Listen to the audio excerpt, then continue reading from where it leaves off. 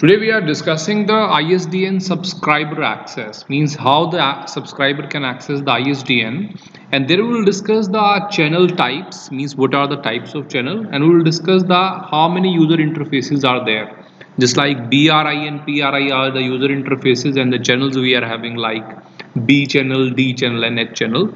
So first we are starting with the channel types. That there are three channel types in ISDN. So if we talk about the type of channel, means which type of cable we are using into the ISDN, then there are three types, which are B channel, D channel and H channel. So first of all we are discussing the B channel, which is called the bearer channel. So the first of all we are having the bearer channel. It is also called the data channel, because here we are passing the data. There is a channel or the wire through which we pass the data, that is called the bearer or the B channel. Now it carry digital data, digital voice and other information.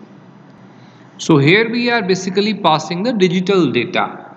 Now second thing is that the speed of transmission is up to 64 kbps. So this one is the bearer channel or the B channel. Now the second type of channel which we are having is the D channel, or called the data channel. So talking about the D channel or the data channel, here we pass the signaling. These channels are contrary to their names, because you have seen that bearer channel. In the bearer channel we are passing digitized voice, information and the data. So there the data is passing through the B channel or the bearer channel. Now D channel or the data channel is not passing the data, it is passing the control signals. That's why the signal is mentioned. So here it carry control signals. Now what are these control signals? Well, all those signals which are helping in call establishment, ringing, call interrupt, synchronization, or all these things. So these are comes under the control signals. Talking about the transmission rate. So the transfer rate here is 16 or 64 kbps. So this one is the D channel, where we are passing the control signals. Control signals are controlling the whole communication. Now we are having the third type of channel, which is the H channel or the hybrid channel. Well, as the name signify hybrid, so it is the mixture of multiple things.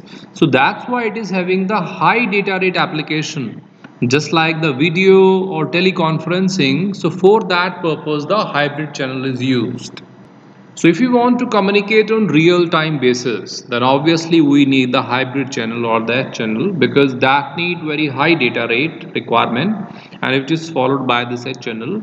If I talk about the data rate, then there are many, because there is the H0 channel which contain 384 kbps, H11 which contain 1536 kbps, or it is having the H12 channel which is having the 1920 kbps.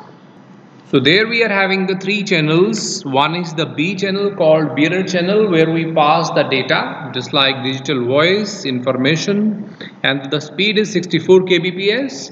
Then second we are having D channel or called data channel, where we pass the control signals just like for the call establishment, ringing, call interrupt, synchronization, and the data transfer speed is 16 or 64 kbps.